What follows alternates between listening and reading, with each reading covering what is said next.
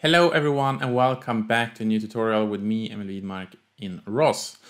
In today's tutorial we are going to go through something called launch files. And what a launch file is that it's actually a simpler way to start or to run nodes. You can run multiple nodes in one launch files. So instead of using ROS run 2 times and starting the ROS core, we can use only a launch file. And in future tutorials, we will also set parameters through the launch files. But in this tutorial, we're only going to use it to start multiple nodes. So let me show you how you do. So as I told you, we have used the command ROS run, and then we have started each node separately. And we have also start the ROS core through this command. So what we're going to do now is that we're going to create a ROS launch file to launch 2 nodes at the same time. And these 2 nodes will be the server node and the client node, which we have created. So the service client node and the service server node. So to create a launch file, what you do is that you first of all go to your package folder. You right click and you want to create a new folder called launch. And very important, it has to be named launch. And in this launch file, what we're going to do is that we're going to add our launch files in this one. So we right click and we go to new file, and then you can call this whatever you want. I will call it ROS service example.launch. And then I will hit enter. So we create this file.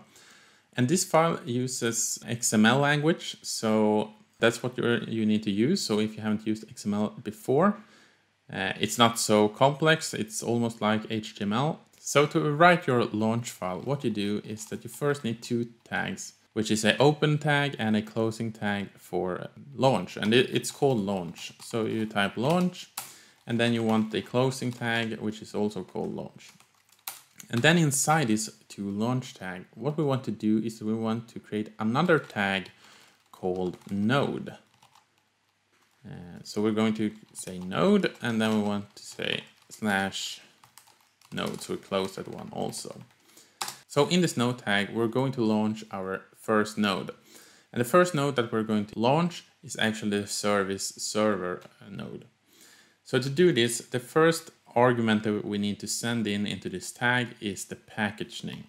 And to do this, you type pkg as package, and then to quotes, and then you type the package name. So my package name is tutorials, so I will type tutorials.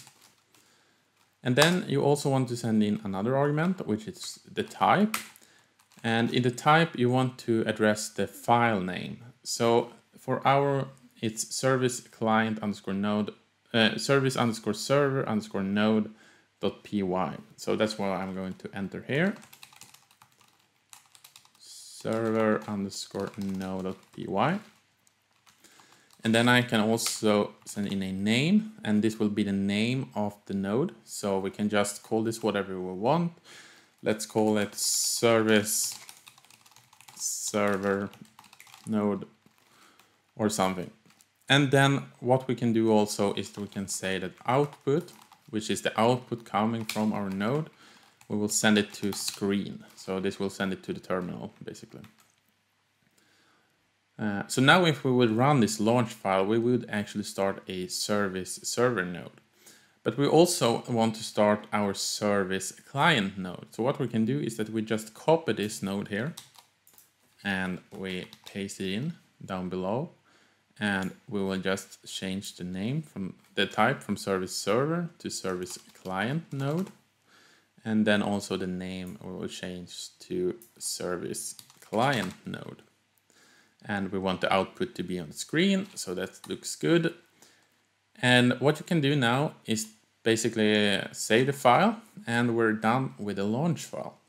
But we have one more thing that we need to do before we can launch this file. And that is that we need to open up our terminal. And we need to go down to these files in our script folder. So I will go there, source, and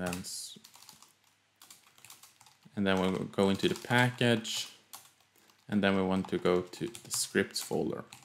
And in here we have our different nodes, and what we need to do is that we need to make these two files, service server node.py and service client node.py.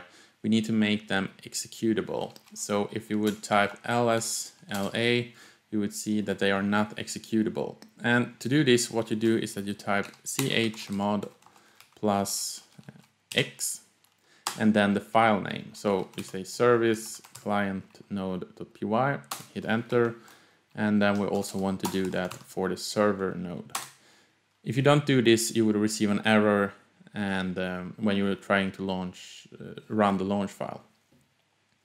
So now what we can do is just we go back to our Python catgame folder, make sure to source the devel setup.bash file, and now we can type the command ROS launch our package name, and then if we hit tab 2 times, we can see that we receive our launch file here. So ROS service example, which is this file here in the back.